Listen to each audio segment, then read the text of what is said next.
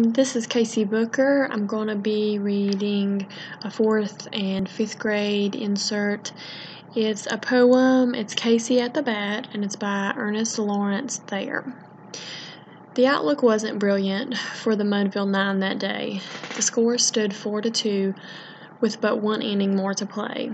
And then when Cooney died at first, and Burroughs did the same, a sickly silence fell upon the patrons of the game. A straggling few got up to go in deep despair.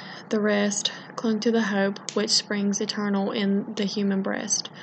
They thought if Casey could but get a whack at that, we'd put up even money now with Casey at the bat. But Flynn preceded Casey, as did also Jimmy Blake, and the former was a Lulu, and the latter was a cake. So upon the stricken multitude grim melancholy sat, for there seemed but little chance of Casey's getting to the bat.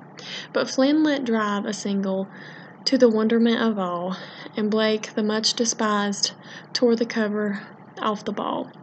And when the dust had lifted and the men saw what had occurred, there was Johnny safe at second and Flynn a hugging third.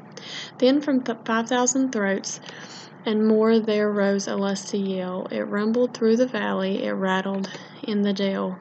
It knocked upon the mountain and recoiled upon the flat, for Casey, mighty Casey, was advancing to the bat. There was ease in Casey's manner as he stepped into his place. There was pride in Casey's bearing and a smile on Casey's face. And when, responding to the cheers, he lightly doffed his hat, no stranger in the crowd could doubt 'twas Casey at the bat. 10,000 eyes were on him as he rubbed his hands with dirt. 5,000 tongues applauded when he wiped them on his shirt.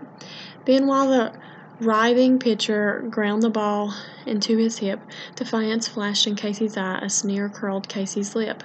And now the leather-covered sphere came hurtling through the air, and Casey stood a-watching it in haughty grandeur there. Close by the sturdy batsman the ball unheeded sped.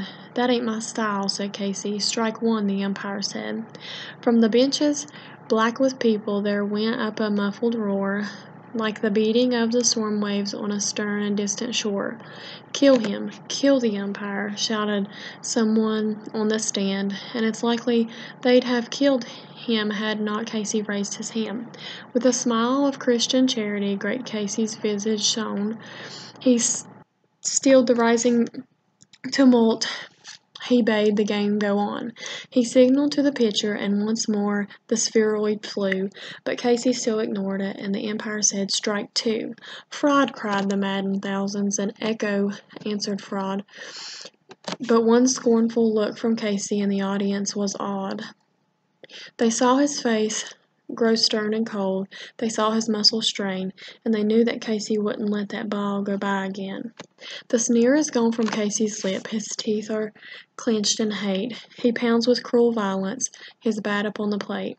And now the pitcher holds the ball, and now he lets it go, and now the air is shattered by the force of Casey's blow.